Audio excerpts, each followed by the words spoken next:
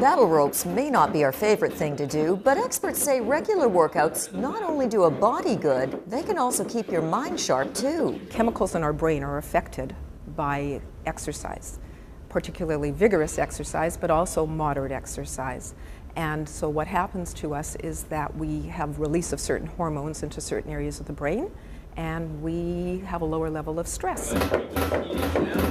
At Sarita's personal training, the workouts aren't easy. 5 more. Evelyn Gilman isn't deterred though. She knows that all that sweat equity is not only getting her heart rate going, but giving her gray matter a workout too. It certainly helps my morale and my mood. I certainly feel better after I exercise. I must be sharper than I would be if I didn't exercise.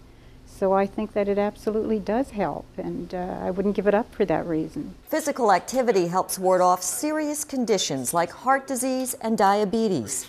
But exercise doesn't just work wonders for your body.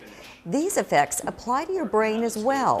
Fitness experts say 20 to 30 minutes per workout just 2 to 3 times a week can help prevent mental decline as we age. So what that means is someone who is inactive might start a walking program, and they may even later in life, they may cut their chances of developing something like Alzheimer's by up to 1/3 to 1/2. So it's really relatively simple to start a program and to maintain it.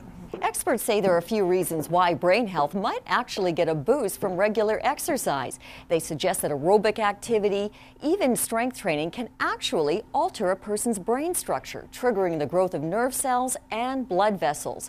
And a good workout can also increase certain chemicals to the brain. We know that exercise increases brain volume. That means that our white matter and our gray matter multiplies, particularly in certain areas of the brain. And one of the most important areas of the brain that's affected by exercise is the hippocampus area, which is an area that relates to memory and learning.